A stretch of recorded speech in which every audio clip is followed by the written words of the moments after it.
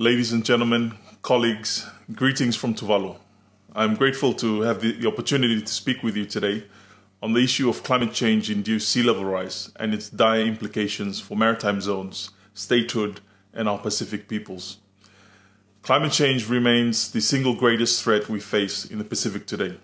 Climate change-related sea level rise is also a defining issue that imperils the livelihoods and well-being of our peoples and undermines the full realization of peaceful, secure, and sustainable future for our region, and indeed for our planet. This has been alarmingly confirmed by the recent IPCC Sixth Assessment Report. The relationship between climate change-related sea level rise and maritime zones is of fundamental importance to our Blue Pacific region. As large oceanic states within the Pacific continent, Pacific Island countries have a profound connection to and reliance on the ocean, which is at the heart of our geography, cultures, and economies. Our past, present, and future development is based on entitlements guaranteed under the 1982 United Nations Convention on the Law of the Sea. Climate change-related sea level rise presents a threat to these guaranteed entitlements. For the Pacific, the implications of sea level rise, which include inundation of baselines, reduction of maritime zones, and potential loss of territory, sovereignty, and jurisdiction, are having a far-reaching consequences for our region, its peoples, and their survival. Sea level rise threatens to reduce the size of our maritime zones, which we as oceanic peoples depend on for our food and revenue. It threatens to overwhelm our land territory, robbing us of one of the 4 criteria key to being recognized as a state. It threatens the mass displacement and forced migration of our people. The stakes are indeed quite high. Securing our maritime zones and statehood against the threats of sea level rise is therefore a major priority for Tuvalu and our Pacific region today. Across the Tuvalu government, we have adopted several programs and initiatives to mitigate against the threats of climate change and sea level rise to our lands and peoples. These include our Rising Nation initiative, Commission of Small Island States on Climate Change and Sea Level Rise, and large-scale land reclamation projects.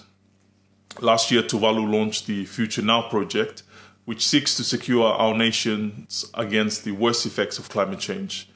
One of the initiatives under the project looks specifically at preserving Tuvalu's maritime boundaries and statehood in the face of climate change threats.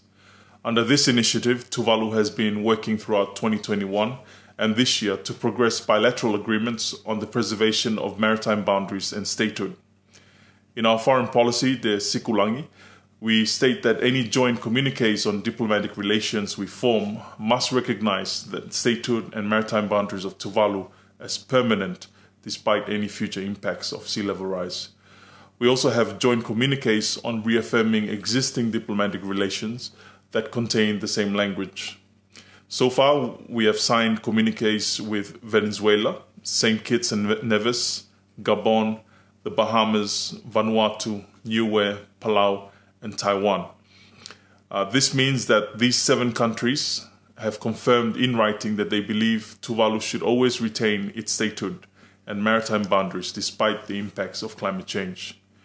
We are encouraging all our partners to sign these communiques with Tuvalu, but we are also encouraging other Pacific nations to adopt the joint communique approach as a way of cementing our regional entitlements through bilateral means. As more nations sign these communiques, we are contributing to the formation of international customary law that acknowledges the permanency of maritime boundaries and statehood, and that will pave the way for the revision of treaties like the UN Convention on the Law of the Sea. We are also taking progressive steps as a Pacific region.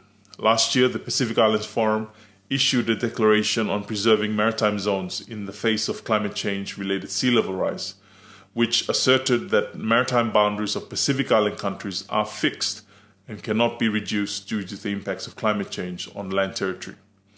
The declaration upholds and is premised on the UN Convention on the Law of the Sea. It recalls with pride our long history of support for the Law of the Sea.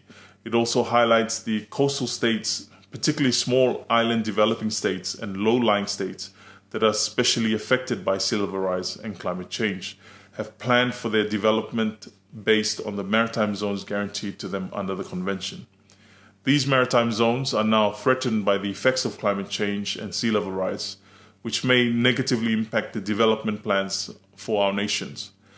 I am pleased to share that formal endorsement and support for the declaration has been received from all members of the Alliance of Small Island States, the members of the Organization of African, Caribbean and Pacific States, and members of the Climate Vulnerable Forum.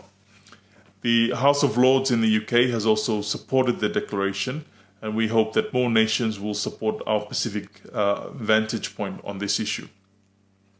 As time and tide waits for no man, it is time that we show our solidarity and come together to address the threat of climate change and sea level rise to our global security. We are taking our own bold steps in the Pacific, but our development partners can also assist us by supporting our legal positions, signing our joint communiques, and contributing to strategic efforts towards coastal adaptation and land reclamation. If our efforts at home are well supported, we can achieve real climate security at the national, regional, and international levels. Faftai Lasi, Tuvalu Madiatua.